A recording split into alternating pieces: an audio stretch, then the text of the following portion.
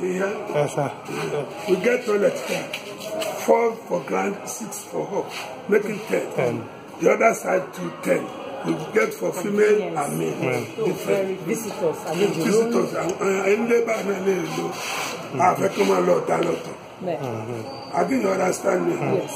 Then, if any king died here, he must be buried here, not outside. And that's a pagan, is a Christian, is a Muslim, they must bury him here. In the palace. Get maintenance manager. Maintenance manager. The person who's looking after this palace. Yes. So that's the maintenance Hello, Moji. office. Okay. Moji, we have our service your Danny. Okay.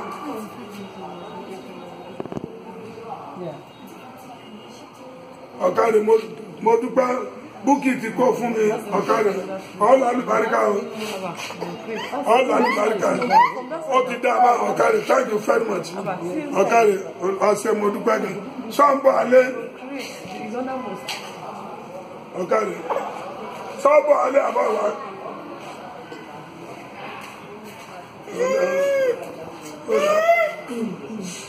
I'll try for what? Hold on,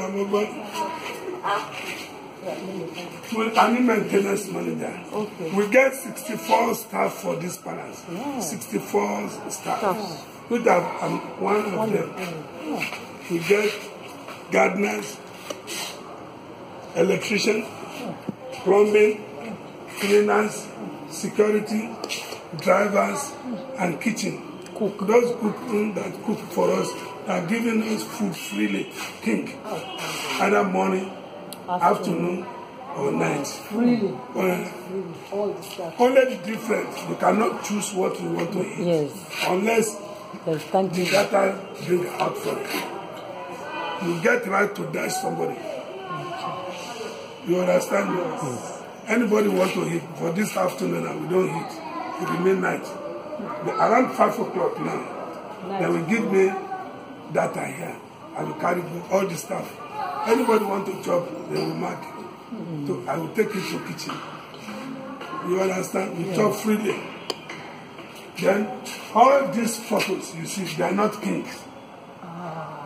They are head of the family, Magaji, the oldest person in the family, in the royal family.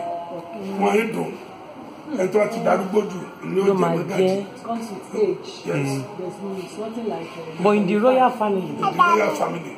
Eldest. The elder person. Magaji.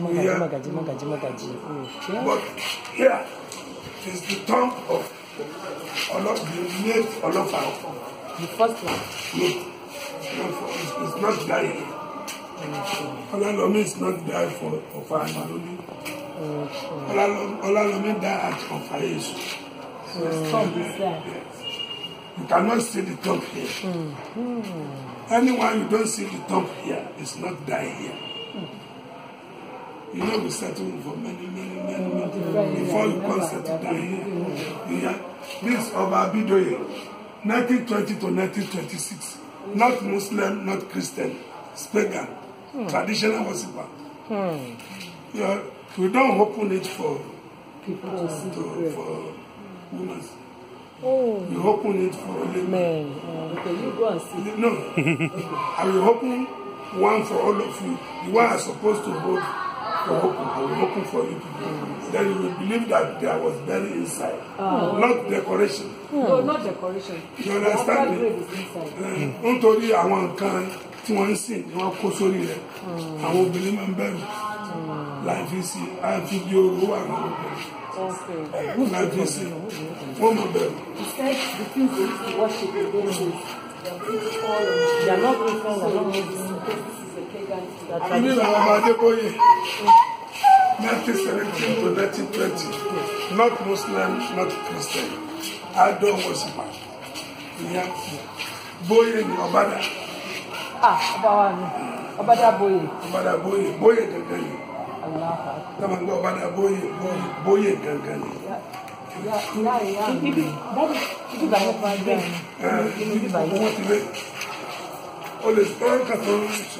wọ́n tún ṣe ní kò ní It's báyìí newly built now. They've old structure. It's newly built now. That's Ọba Yusuf Wúrọ̀lá Ìsìlóye. Into his traditional worshiper before. But Sadana came from Kaduna. I didn't understand. Then Oluwawe was Muslim. He changed him to Muslim. He became the first Oba to become Alhaji in Offa. Oba Alhaji Yusuf Wúrọ̀lá Ìsìlóye. 5 January 1937. He died in 1969. So he ruled for 34 years. This one ruled for 3 years. That one just 3. This ruled for 34 years. You people need to be closer so you are recording. You need to go in front. Otherwise you'll be recording our head. Yeah, senior driver's office. Senior driver. Everything was cabinet. Office is Go closer because you are recording. There is President Magaji. Baba Magaji tó wà ń bẹ̀ ní sí tí ó ti kú. Ó jẹ ní 2012. Ó ti lò 5 years báyìí. Ó ti yẹ ibi ọba Olúsanmi 1676 to 1726. Not Muslim, not Christian. You see, here is white. Offa. Àwọn ògiri jọ wà nínú. Ìgbà tí wọ́n fẹ́ kọ́ ilé. Àwọn architect wọn owó bí wọn owó bojì. But àwọn architect ló wá mọ̀. Kó lè bá ara mọ̀ nǹkan tí wọ́n fẹ́ sí. Ó ní ilẹ̀kùn bí báyìí fi wọ́n. Ibi ẹ̀wọ̀ bó de kúrú mọ́ ibi. Ògiri yìí kúrú. Bó de mọ̀ tó de kúrú tẹ́lẹ̀ ni. Àwọn ẹ́fìlì rẹ̀ báyìí ló fi wá. Nígbà ọ̀fúnmọ́ 1567 to 1624. 15. Not Muslim, not Christian. Traditional worshiper. Yes, present cabbage. The present cabbage. This is our cabbage. Àwọn náà fi owó ara wọn kọ́ inú ilé. Not friend, no community, not government money. His own personal money. Are you understanding? This is the present, the current king. The current king. You people, every time we call them, We get 5 parlors here. We get chameleon rooms here. The best among the best. Chameleon rooms. One change and Julius Berger the computerized. So the Ibeneco gold chairs is gold. Tẹ́lẹ̀ sọ pé àfihàn ọlọ́fà ó fún ẹ̀. Ọ̀sọ́ tí ń bẹ nínú rẹ ni ló fi ju tẹ̀rẹ̀ yókù lọ. Not buildings, but the property inside. It's the beauty. Lè rí irú rẹ̀ ní gbogbo olú ọba tó wà Nàìjíríà. Maybe this is the place. No, this is small parlor for himself. This adult is gold. Ẹlòmíràn ní gold ní Edo State. Osama of Benin. Ona ní gold station wa. But eléyìí obìnrin ni ọkùnrin ní tiẹ̀. Nítorí pé wọ́n kán ọwọ́ ẹ̀. Bàbá wa ra ọkùnrin wa ra obìnrin. Àwọn àlọ́ ọwọ́ rẹ̀ mọ́lẹ̀. Kéèyàn mọ́ bàbá wọn rí tán. Ó ti yé máa jù. That's how she said that you ma bàjẹ́. Iyì ni ọba forí bíbẹ́ ṣe wọn ẹ̀mú jẹ rẹ̀. Wọ́n fi kàn fi ṣe ọ̀ṣọ́. Beauty, just decoration. Ṣé bá wọ bẹ́ẹ̀? Wọ́n fi mọ̀ pé ayé tó kù síbí kan. It says that chameleon palace, that there are 5 palaces that the king used. The chameleon is the best, and it's all gold decorated. Because it's changing colors. That is why they call it chameleon. The palace, that technology. If you computerize it, if you enter, like say we enter, it will change to blue. Later it will change to the color. Later it will change to this one. That is why they call it chameleon room. For that they call right the best among the best.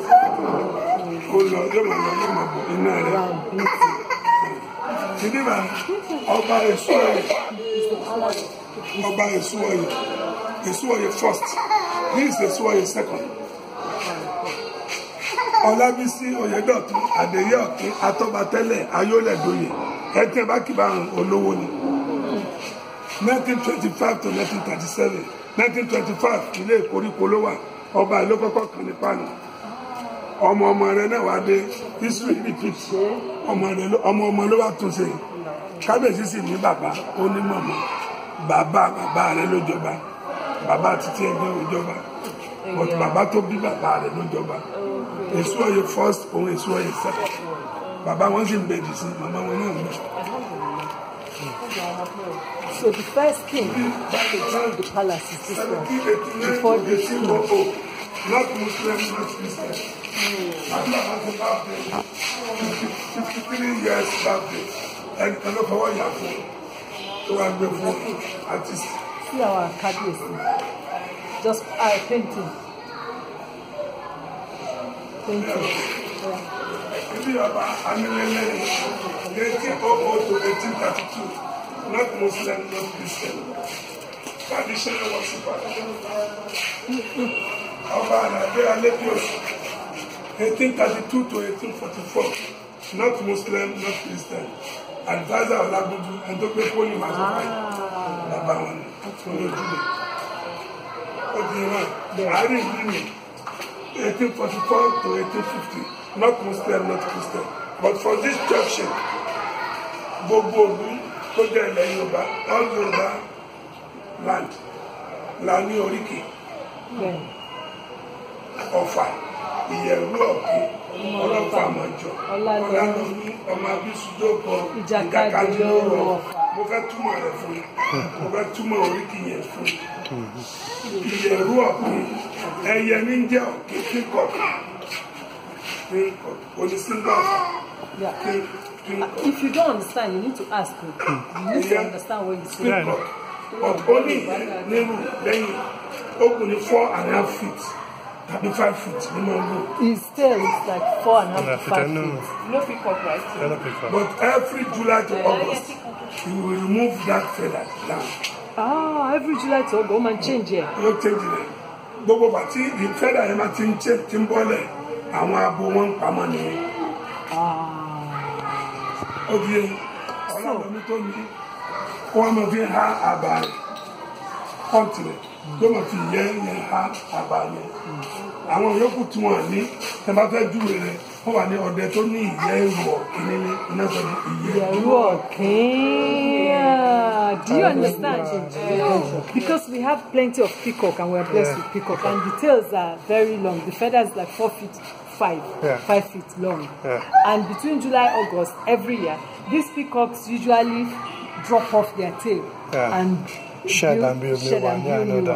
And then this king used to pick all those peacocks and use it to decorate his palace that time. So when people want to describe the king, to say go to that palace, they will say go to that palace that have the peacock tails, feathers.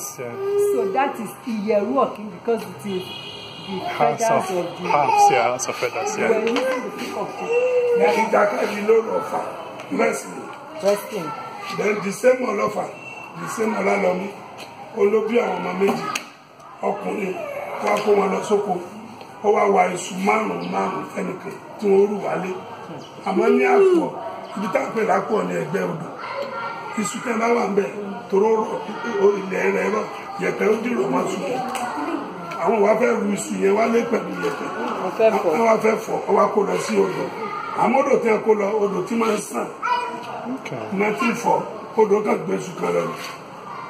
Bó ṣe gbé iṣu kan yọ lọ, ẹ̀gbọ́n wa sọ fábùrò pé ní iṣu tiẹ̀ ni odò gbé lọ. Àbúrò mi wà ní rárá, iṣu tí ni ó gbé lọ, ìgbélé láti jẹ ogún jàkadì. That's how the Oriki started. Because this king had 2 sons. When they went to the farm, the king gave them 5 yams. But the yam had sand, dirt. So they got to the river, they wanted to wash it off so it's light and not heavy. And then in the process, the river took up 1 yam. That left them with 9, 4, and 1. And then they started fighting. No, it's yours that the river took. No, it's mine that the river took.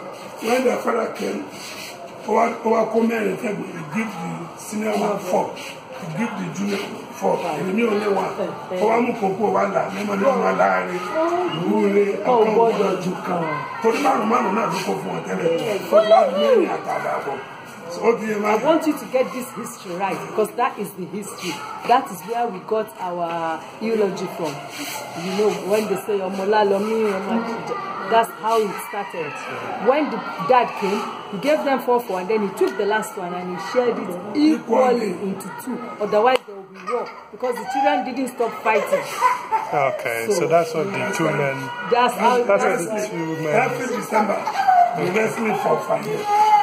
26, 27, 28, 29, on 30, the king by himself will wrestle. That's the last day. Last time we wrestle. The last way, all that but I want you to go that Daniel. But Toba, I won't say here's our good on our man.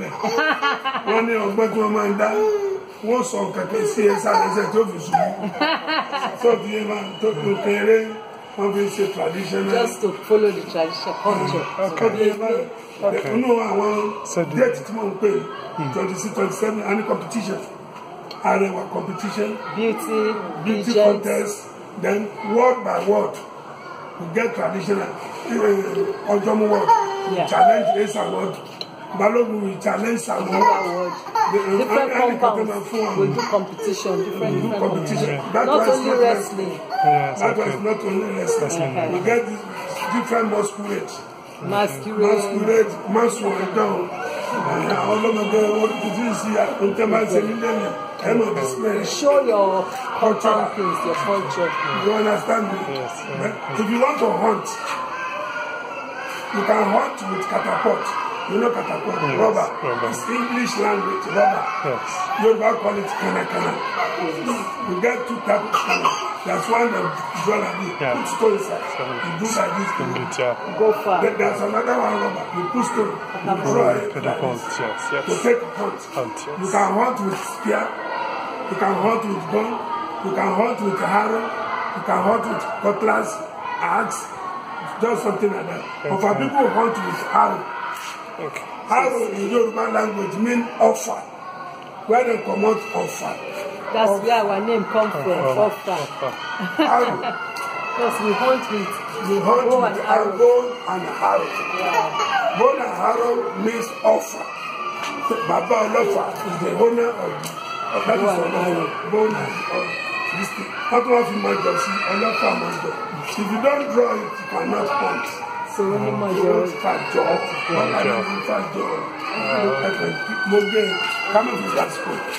hope you people are getting it. So this 2 men wrestling is because of the 2 sons. Yes, that's why. 1906 to 1970. Then I told you guys say Offa is the headquarters of the Bolo Kingdom. Offa ruled from here to Igbo during European peoples.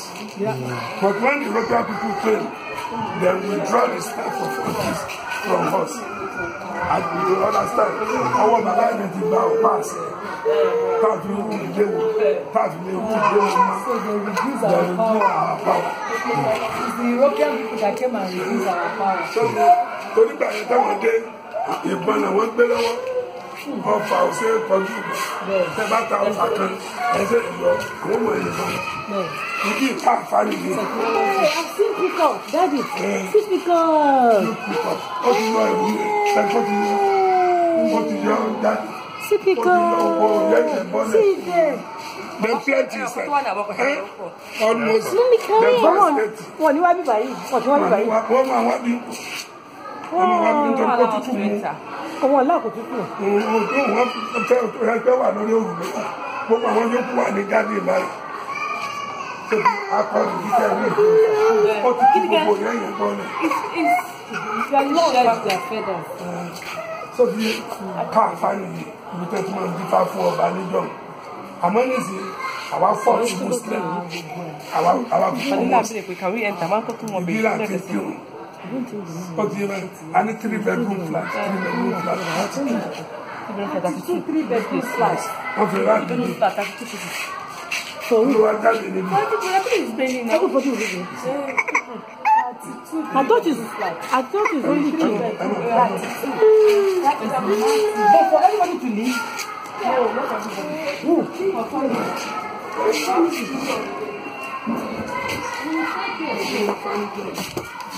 In the past, If you don't come closer, we keep calling that it's slacking. Indeed, 73 bedroom flat, we have a 33 lady. That place where you see mosque now, okay. That place where you see mosque, we said in the past, that's where the oracle, they used to do oracle for the king to say. But now we are Muslim. But as Islam has taken over now, they change it to mosque. Is it this present king that changed it to mosque? No, from the Muslim mosque. From the Muslim king. That's good. So all these 3 bedrooms, and you have seen pick up. Let's go.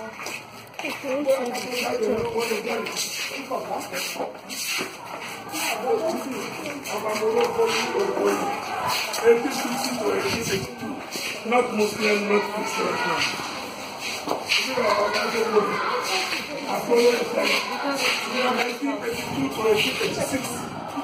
Ọdún wa padà wá jọba ní 1901, wọ́n kú 1906. À ń jagun pẹ̀lú Ìlọrin. Tábà ti lè mú ọba, wọ́n ti jẹ ìyẹn. Wọ́n wá fẹ́ kí wọ́n jẹ́ wọ́n mú ọ wá kú òní wà lọ́tẹ̀ òfàtẹ̀kù. After Òṣogbo tẹ́ máa ń lẹ̀ dẹ́. 1886 ló tẹ òfàtẹ̀kù. Àwọn Ìbàdàn wọ́n wá gbìjà wa. Abẹ́òkúta wọ́n wá gbìjà wa. Àti ní Ọ̀fà méjì nínú Ìbàdàn. Ọ̀fà ti pẹ́, Ọ̀fà bàbá àṣàlẹ̀. A tún ní ìjà Ọ̀fà lábẹ́òkúta. Tẹ́lá tó lọ ní lálùkọ́, tẹ́lá lọ náà wọ́n ẹ̀rí ìyànà Ọ̀fà local government lójú ọ̀nà. Gbogbo àwọn ẹ̀yẹ 1886 ni wọ́n bá nígbò ògùn tó wà padà wọ́n mú. Ọ̀pá tó kú tán bàbá wa padà ní 1901. To become the king again. Wá kú ní 1906. If you don't understand, you need to ask questions. I know. He died in 1906. Move closer. That's our Fabulous and his friend. This is Fabulous at Titani. The Provoke, X-Tech. Eléyìí, acting Metropoli. Ìyàwó Ọ̀fà ni but kí sọmọ Ọ̀fà. Ní wọn fi fún ní rẹ́tọ̀, wọ́n fẹ́ indigenous. Ó di oníwọ̀n bá fún but kí sọmọ Ọ̀fà. Ó ti abẹ́ ìfọ̀mọ̀ sọmọ náà.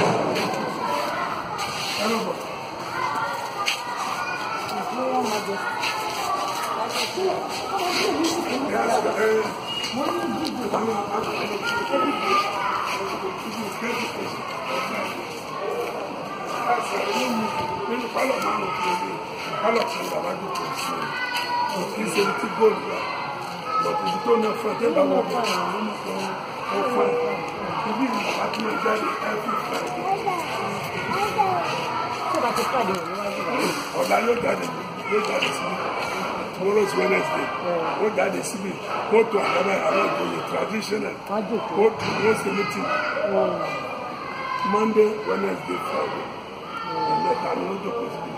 Ibi mo fẹ́ kí ọmọ ọba ọkùnrin wọ bẹ̀. But ọmọ ọba ọkùnrin lè wọ bẹ̀.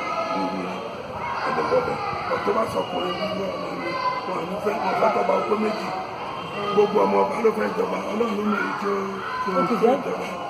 Àdìsí àfihàn fún tradition wà nínú tí o fi gba ọmọkùnrin láti wọbẹ̀ kò tó bá ṣàlejò tó wá láti dìbò ẹ lè wọbẹ̀. Ọmọ tó bá bí gangan ọmọ tó wọn ní fẹ́ pọ́ mọ́ wọ tó bí ẹ máa fi. Bẹ́ẹ̀ bàbá ṣé ìgbésí ẹ̀gbẹ́ kí ló wà fún? Ṣé ìrírí torí tí a bá tún ní ọba míì tó fẹ́ wá kí wọn tó tún wá kí wọn tó lè fẹ́ jókòó a tún ní irú àwọn àgbàlagbà yìí wọ́n kàn kí sẹ́yìn ọba máa ń pọ̀ ọmọ físíkì gbogbo ọjọ́ Friday àwọn ọba gbogbo wọ́n wà bá wọn ṣe jìnnà sọ́jú wa àwọn àga wọn ẹni wọ́n máa jòkó àkókò for his wife. Yídì ló dress náà ló lọ sí yídì. Sálà.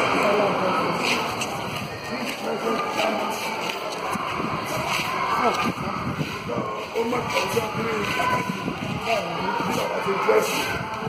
When they do the Offa festival in December, where they do the wrestling, this is usually the King's house.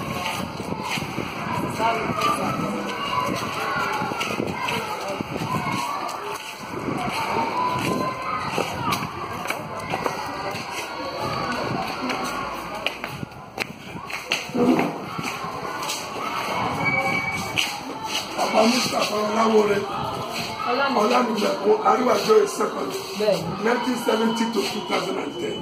1969 ló dé but 1970 ló tó gba Ọ̀fà. Nígbà tí ọba tó bá gba Ọ̀fà tó tó di ọba. Nígbà tí mo sọ fún ilé ẹgbẹ́ máa sí ọ̀tọ̀ fún yín. This is the king you came and you saw. This is the king you saw. I think when you came, it was 2008 or something. I can't remember. Nígbà kan wà tó ń kọ́kọ́ wáyé. Ọba tó wà bẹ́ẹ̀. Bá àwọn ilé. Yes, you me I saw you. Kò tí ì sí ibi sí ga. Ìgbà tí mi wá bí tí mo ṣáà tí mo fi bá wọn ní. Bíbọ̀ ṣẹ́ṣẹ́. Ìgbà wá fún state of nation. Èmi tẹ ọba náà ni. Èmi ni mo wà wọn fún 38 years. Èmi mo wà wọn fún 38 years. Ó wà dábì ìjọba èmi ni mo wà wọn. Bí mo ti rí ni wọ́n rí. Ìjọba Màláwọ̀ ni. Àbọ̀tọ̀ ń tẹ̀lé. Ọ̀tún bàbá gbogbo wa ni. Mo fẹ́ ká rí pé ibi ni wọ́n sí. This is Muslim talk. This is great. Come and sit. Where are you? Come on. Okay. Have you seen? Yes. That's great. Where you wait? For hour. If you want to succeed in your life, you must be honest. It's good to be good, but it's very hard to be good. Try to be honest.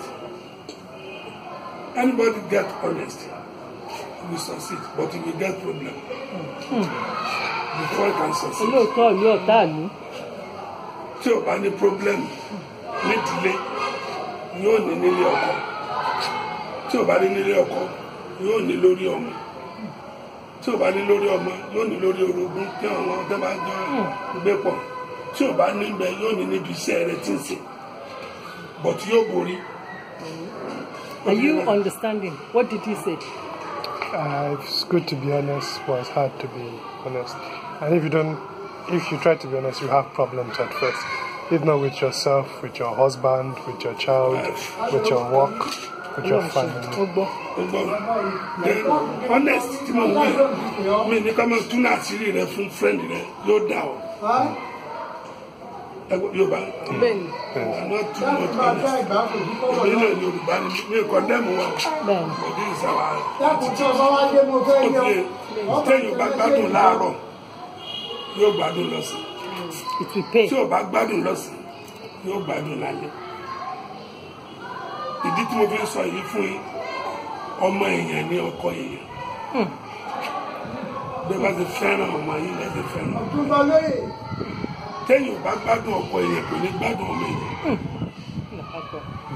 Tó bá gbádùn ọkọ rẹ, ọ̀dì gbádùn ọkọ. Bẹ́ẹ̀ náà ni ọkùnrin tí o bá ti gbádùn ìyàwó rẹ, kó tó lè gbádùn ọmọ yóò jìnnà. Ó ti yé báyìí. Bóyá. But ìsìn fẹ́ mọ̀ sí fẹ́ máa jà. Ìsìn kiri kan wà tí máa ń so. Ìsìn tí máa là. Seed, that seed. Green by. Green go. Baba big green by. Ó ní kóró nínú. Ó wá ní kóró. Nothing like, ó jẹ́ pẹ̀sìn Hausa. Ó máa ń rọ̀ báyìí, ó máa ń là. Ó ti yé báyìí. Then tí kiri yóò bá là, ọmọ inú rẹ̀ á máa là. Àwọn ọmọ tẹ́ bí wọn ó là. Ẹni fojú sunkún. Ẹni fojú sunkún. Sáré bẹ́ẹ̀ bá ti tẹ́ bẹ́ẹ̀ di rẹ̀. Bẹ́ẹ̀ ni ó ṣe bá. Ẹ má fi gbogbo owó yẹn ra gold. Ẹ má fi ra aṣọ. Ẹ kọ́kọ́ tọ́ ọmọ yín ní ìwé náà. Kálẹ̀ yìí ò lè bá a dá. Tẹ́ ẹ bá ti tírẹ́nì ọmọ yín, tẹ́ ẹ bá lọ kọ́lé, òun ni ó padà ta ilé yẹn. Ẹgbọ́n kan tó fẹ́rẹ̀ ìpọ́tàlẹ̀. Alẹ́ má tó pàdé mọ́. Àpàdé àgbà ọ̀nà, àwọn àpàdé ìṣọ̀lá. Bẹ́ẹ̀ bá ṣe tọ́ wọn, àwọn oníwà jẹ́ owó pẹ́sẹ̀ téèyàn máa gbà tó wà, àwọn oníwà máa fún yín. Àwọn oníwà máa fún yín. Gbogbo nǹkan gbogbo tí wọ́n rà fún yín tẹ́yìn ò ní, àwọn oníwà máa rà fún yín. Wọ́n máa rà fún yín. Bẹ́ẹ̀ bá ti tírẹ́nì wọn sí, ẹ tíráì kódà bó ti pẹ̀lú ogun, ẹ jẹ́ kí wọ́n kàwé. And wish you good luck. And try to remember home. Don't say that because of England you find pass your Offa. No, this is your own route. There you go. Remember here. Thank you very much, Aisha. Baba, ẹ dákun, ṣé wọ́n lè padà wá tí wọ́n lè rí?